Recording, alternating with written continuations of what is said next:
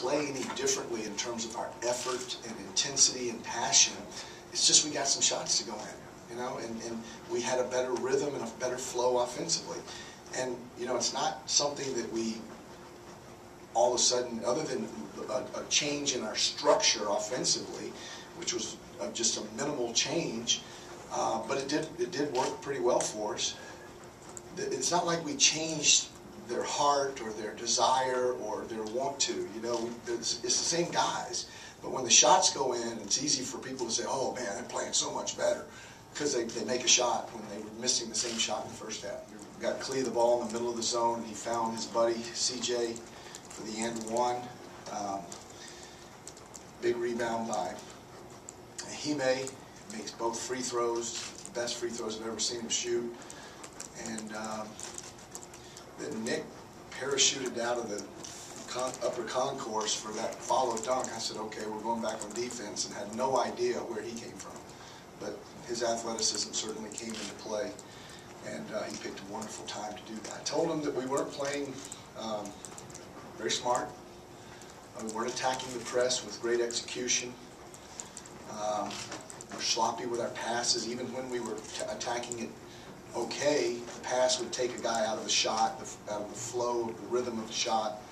It would be a half a second late or 6 inches too high or something. So, and then I told him that we would, you know, figure out a way to do something a little different in the zone. We needed the boost from the crowd, and they certainly gave it to us tonight. Tonight was a loud crowd. Tonight was, I don't know how many people, 96-19, but it was loud.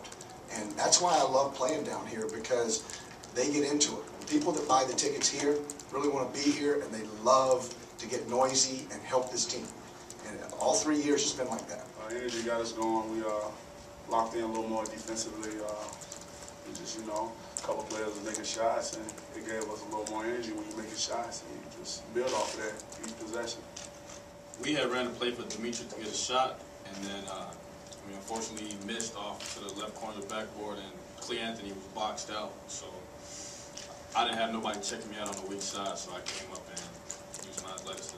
Just, you know, how tough this team is, you know, our brotherhood that we stick to, and just the aggressiveness on defense and getting after on people. I think Takeo was really in the passing lane, getting steals, deflection, and, you know, we just play hard defense and stay together. Winning this game give us a lot of confidence going into conference play, only losing one game.